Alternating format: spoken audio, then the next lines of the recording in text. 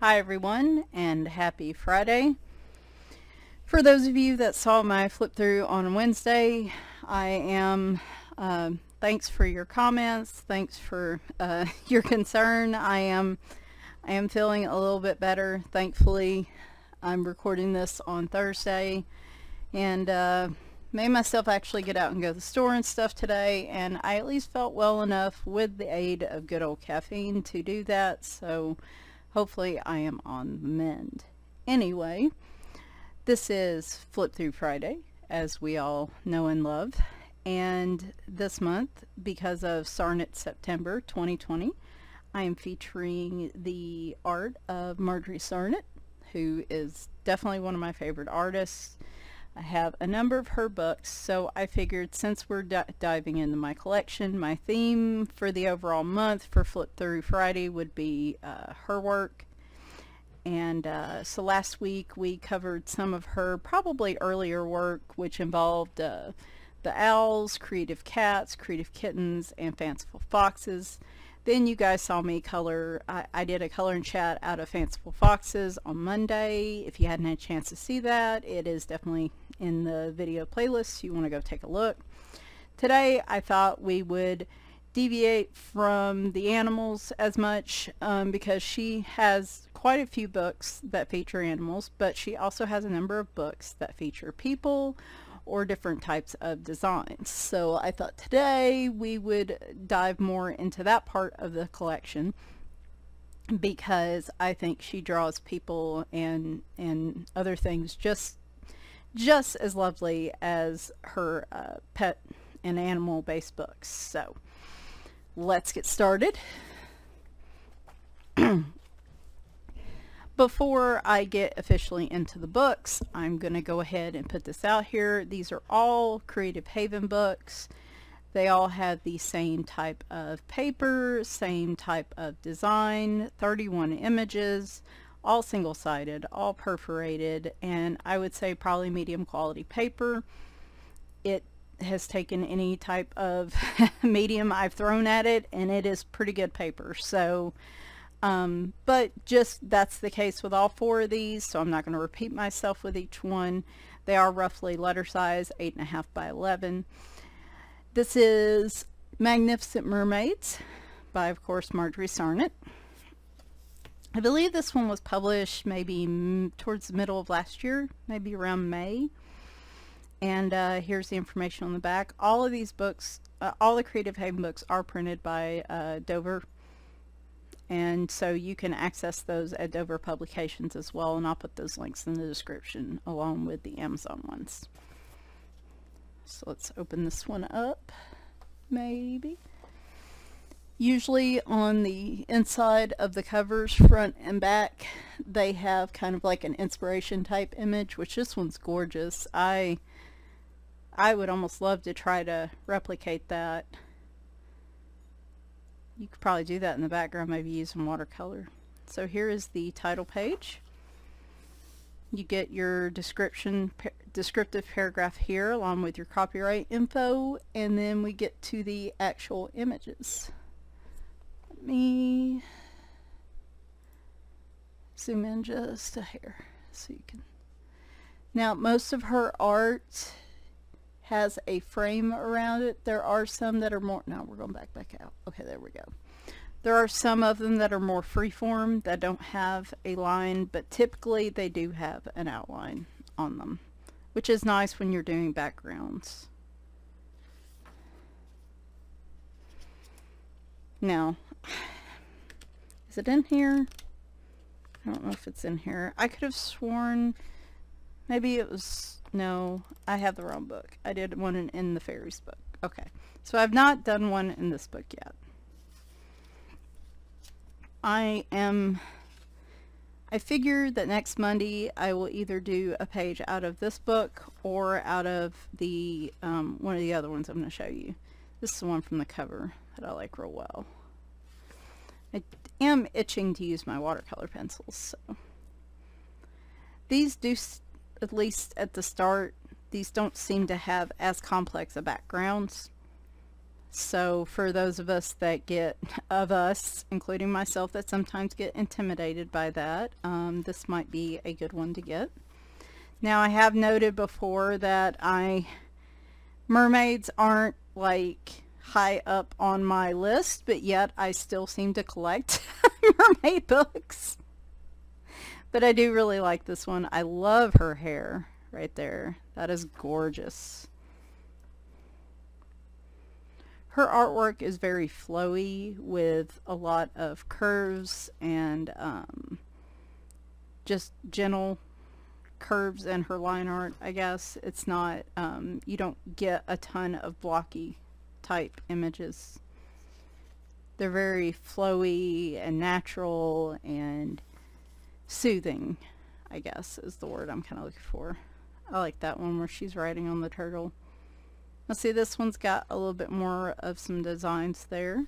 And here's one here. It's definitely got a lot of designs in the background. Oh, I love her hair too. In those little braids or dreadlocks or whatever they are. That is gorgeous.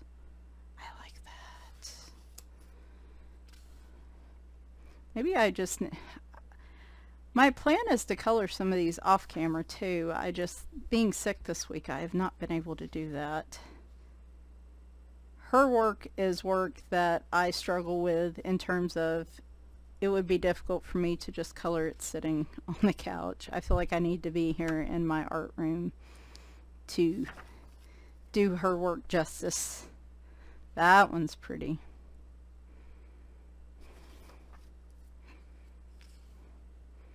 So there are some, it's a mix. You do have some pages that have a little bit more of the complex designs, and then other pages that don't have as many of the designs. I don't know what, I'm having trouble with my words, y'all.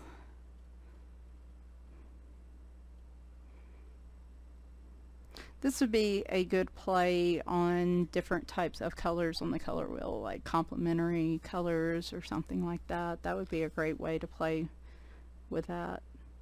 I think I've been really feeling like I want to do some pictures like that recently, like get my color wheel out and actually mess around with it. Here, for you dragon and castle lovers, here is a mermaid and a dragon, which is a heck of a combo. Oh my gosh, that constant wet hair, long hair like that. I bet that would be a real pain to have to comb out. Can you imagine? At least my hair is nowhere near that long, but let me tell you, if it's wet and I was trying to take a comb to it, oh my word. Would not end well. But I guess if they're magical fantasy characters, I'm sure their hair perfectly smooths out with a comb. That'd be pretty with like a tropical type of palette.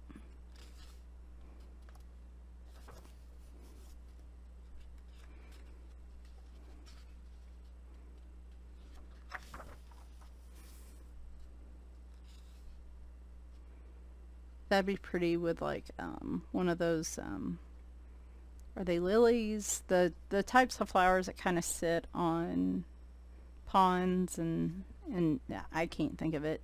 You think of like koi fish and stuff like that in this picture.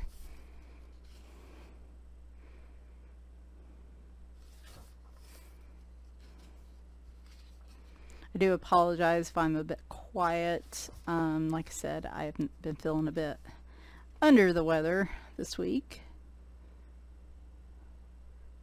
She's got such a, like, I feel like there's a story behind this. She doesn't look super happy playing her harp. Like, is there like a romance here? Is she pining for her love? Should I make this one, I guess I should color this one like Ariel maybe. She's playing a love song. So pretty. That is a super long tail too. That is a I'm not playing around tail. You mess with her too much, she'll wrap that sucker around your neck. Choke you like a boa constrictor. Anyway. Sorry. I guess I'm in a weird mood today as well. Not just sick, but sick in the head. Hey, that's a constant issue. That has nothing to do with actual illness. Oh boy, somebody figured out I was recording, and I'll give you some guesses. And the first two don't count.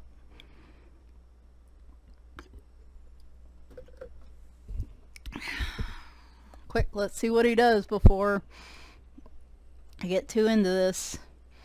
Everybody say hi to Oreo and his dandruff. I feel really guilty, and I don't want to kick him off too much. I might have to pause the video. I have to tell y'all why in the next color and chat why I feel guilty. Y'all are going to think I'm a horrible cat mom. Okay, alright.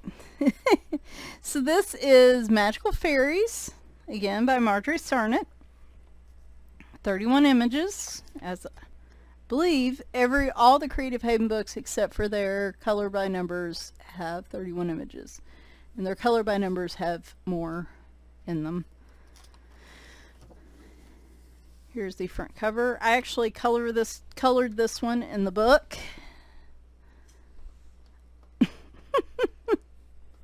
Okay, hang on a minute.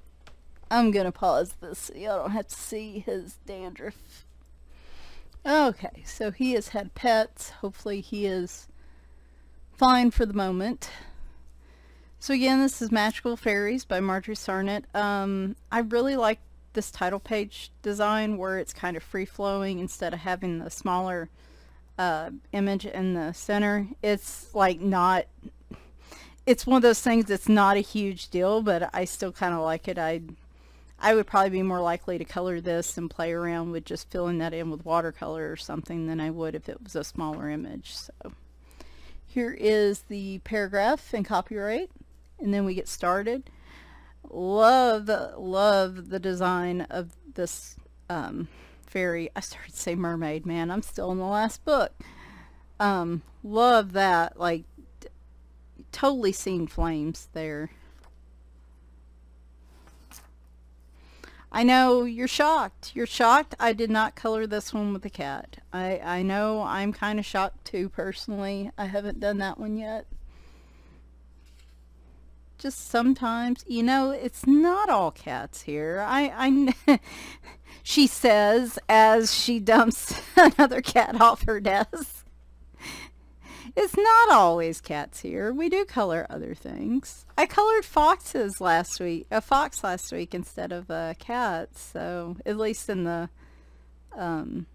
coloring chat. So like little dude sitting there jamming with her.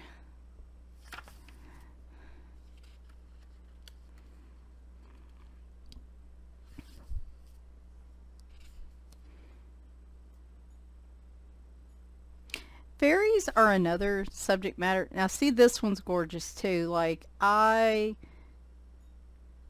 can see coloring her very similar to the owl, like very complementary colors to the owl. Maybe doing an autumn type picture again here. Him and a lot of browns, kind of like the fox. Maybe her and some reds, yellows. Apparently I am feeling rather creative today because I tend to blank out on these. And I'm seeing some of these and I'm getting ideas.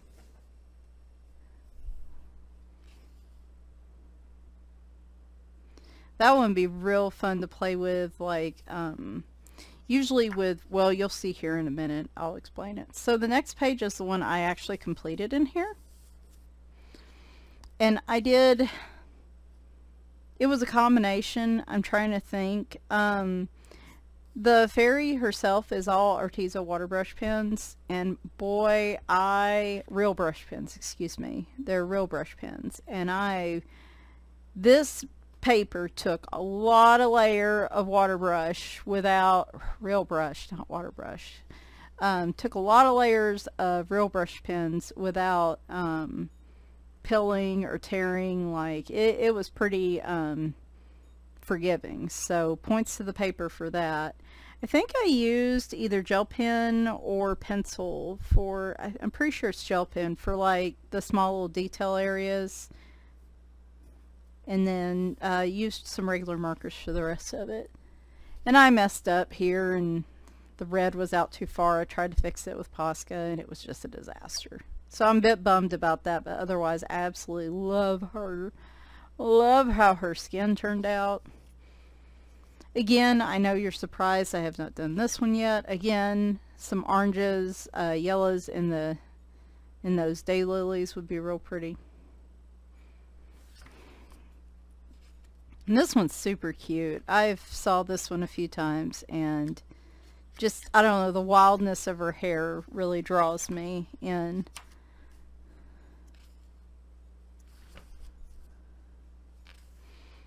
This one I feel like has a little more detail to it in the backgrounds and such compared to like the Mermaids book. Not all of them. Some of them have more open backgrounds like the one I colored in.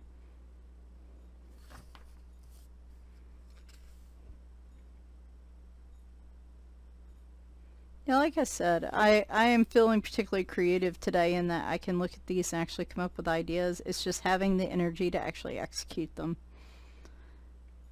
It'd be really cool if you colored those three like the Hocus Pocus witches. You could turn this into like a spooky, instead of fairies. Well, they're spooky witch fairies, I guess. I don't know. Waries? Fitches? I don't know. Fitch with an F. That sounds even worse. Sorry, YouTube. I promise it's all good. It's all, well, we'll say it's PG related around here. Maybe not maybe not G rated, but at least PG rated.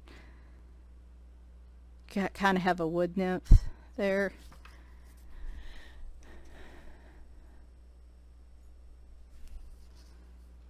A lot of little bitty fairies. This would probably be a good one with gel pens or really sharp colored pencils.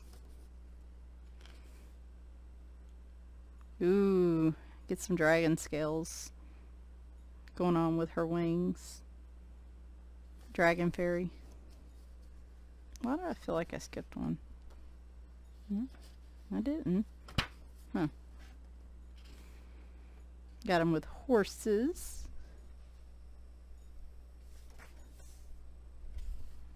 Also love that one. Lots of little detail work though.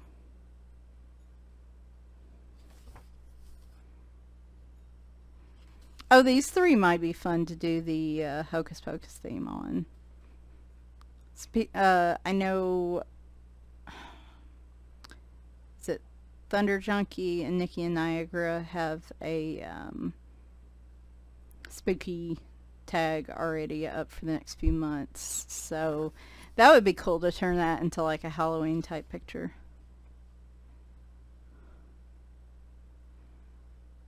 Probably now that I've grabbed onto that idea, I'm not going to let go of it, so at some point we're going to be doing that one. I don't know if I'll do that on camera. Might wait and do that next month. I don't know how many Halloween pictures I'll get this month. So maybe we could do that next month. And by then I'll be a little more used to coloring in her books and not feel quite so intimidated, which last week's picture really helped with. And this is super cute. I do like that envisioning of the color palette a lot. Alright. Magical fairies. Oreo does not look impressed. He is sitting over there. I don't know what he's doing. I promise he's allowed to come up here. He's just kind of staring in space. Hey, buddy. Hey, buddy. He probably, honestly, he probably wants me to feed him. As with any cat, he probably wants me to feed him.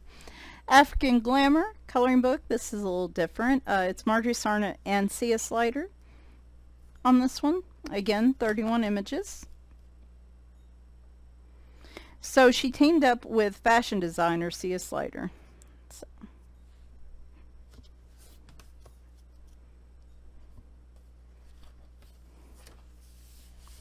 There we go.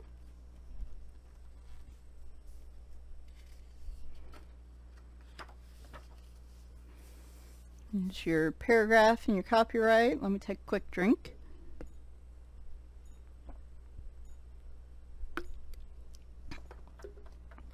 So this one gives you a lot of good opportunities for patterns. I would say bright, bold colors, but really any palette would work just fine with this. I think I have I colored a picture in here. I just don't know if it's still in the book. Like, we've discussed this. Sometimes I leave them in the book, sometimes I don't. And I need to start writing down what I'm using and stuff in them, because as y'all saw in that other one, I do tend to forget.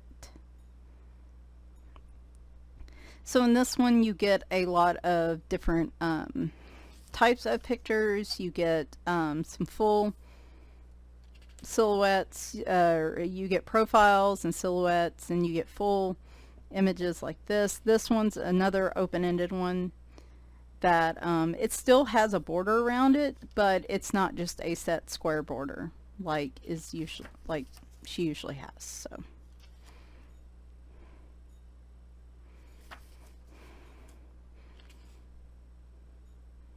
I've seen some really pretty versions of this on her Facebook page.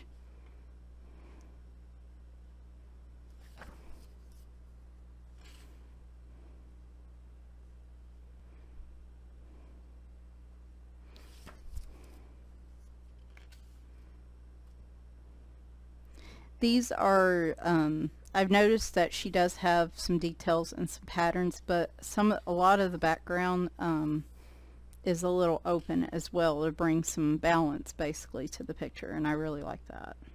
Like right here, again, it's more open-ended with an open-ended frame in part of the picture, and then you've got an open background, but then you've got the detail in her dress. So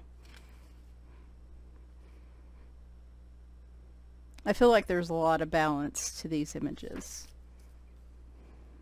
and that is super cool.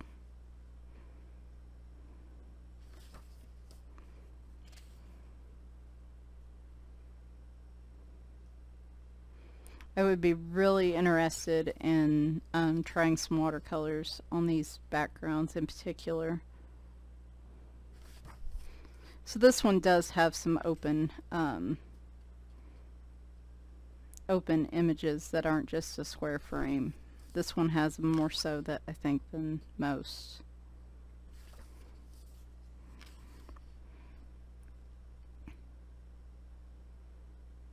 In this one, you got a little more angular designs than in a lot of her other books, but that fits in with the style of the book, and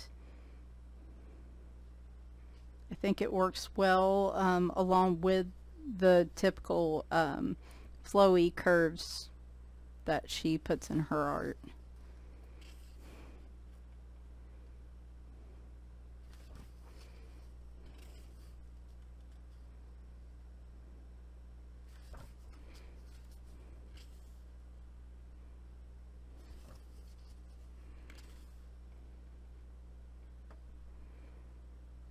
Oh my gosh, like I could see doing her dress also like mostly black, and then dress with like a white pattern, or other way around, kind of go with the zebra and then have, you know, a big pop of color maybe in the background, or just have a very limited color palette right here. I think would be real pretty.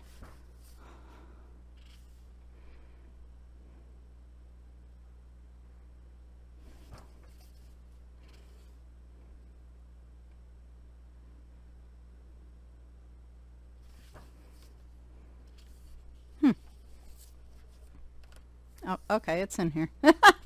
I'm sitting here like I must have tore it out. No, no, it's in here. Just gotta get to it.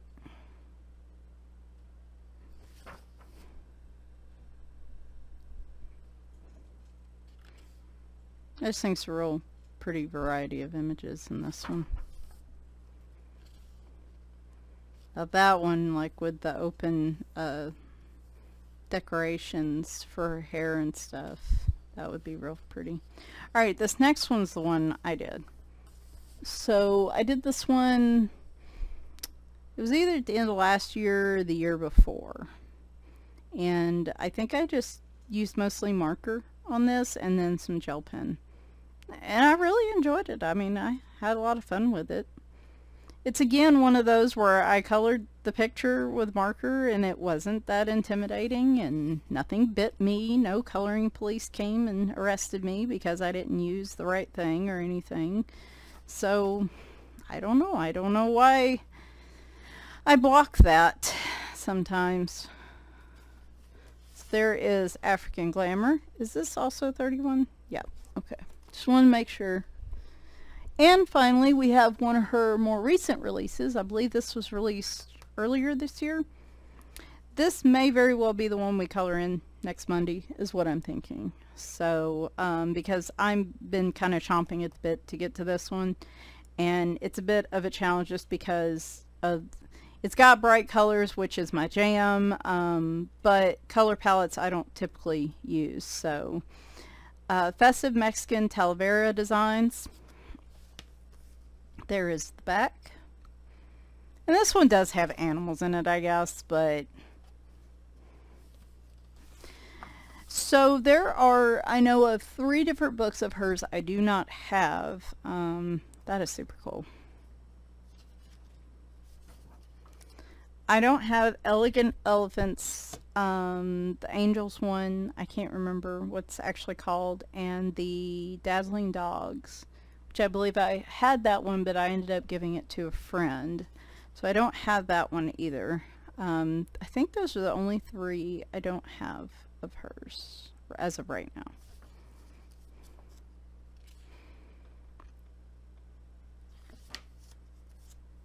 So I don't know. This one's also featuring a lot of animal designs, so I don't know if it'll be this one or maybe the mermaid one next Monday. I'm trying to color in the books I haven't colored in yet on camera, just to give just to diversify a little bit and actually, you know, color in my books like I should be.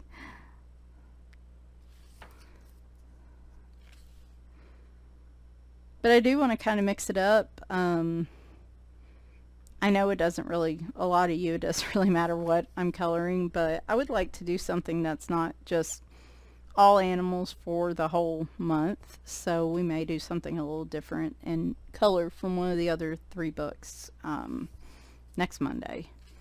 And I don't know, I might squeeze this one in at the end of the month or something. I will be coloring in this one this month. I just don't know if it'll be on camera or off camera. So some of these are, again, open-ended, where it's not just the square frame, which is super cool. I like that one a lot. That is a smug-looking goldfish. I guess it's a goldfish. It's pretty smug-looking.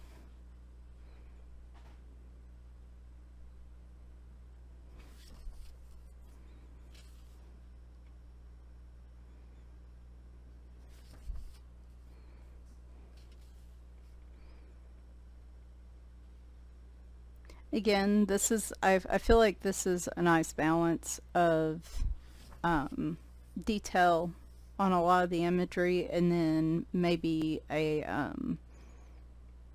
white space type background to it.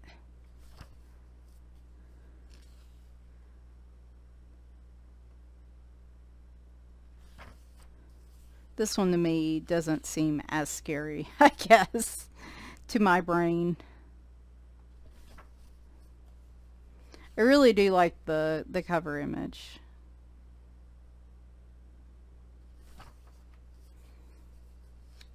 And again, y'all are all like, you're not going to color the cat first? And I don't know, I might. I like him. He seems like yeah, I guess it's he. Seems like a pretty chill dude. But I like all the other animals in here too. Oh, wow. Well, that takes care of quite a few of them, doesn't it? We got birds and those dogs, I guess. They're not foxes, or maybe they're foxes, I don't know. Birds and cats and foxes. I do like the rooster though. Really kind of digging the rooster.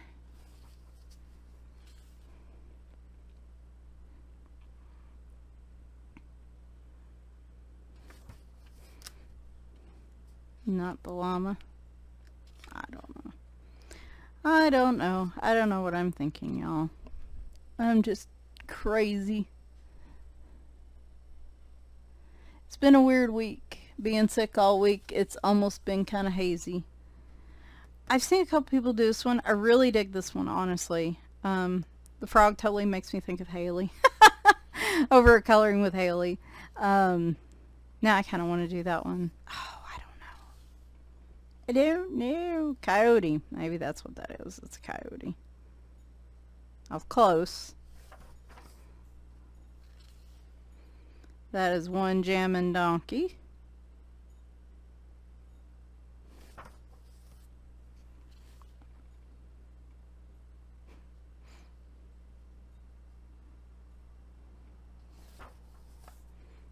Oh, got another kitty. I do like when she includes animals from like some of her other books too, so I guess they would be small enough. I don't know if those are actual mugs. It kind of looks like it, don't it?